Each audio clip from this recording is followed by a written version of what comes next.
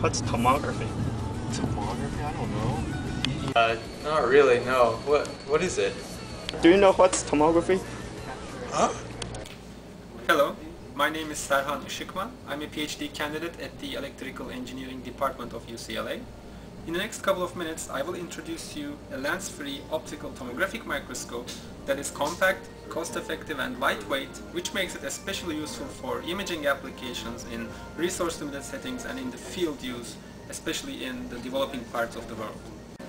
Tomography in general refers to a set of techniques that aim to obtain three-dimensional structural information regarding the objects.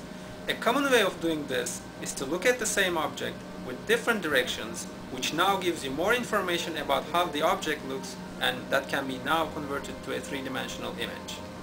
So here is a prototype of our portable tomographic microscope.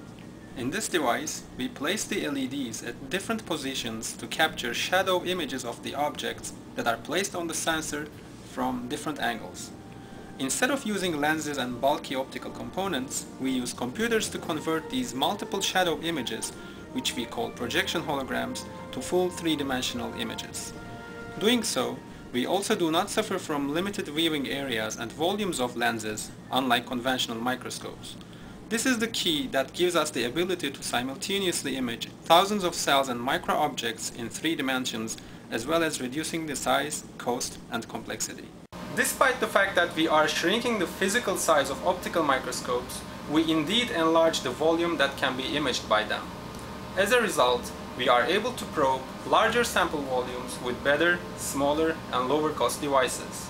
With their simple architectures and continuously improving capabilities, our lens-free microscopes can find use both in low-resource settings and in advanced laboratories as research and clinical tools.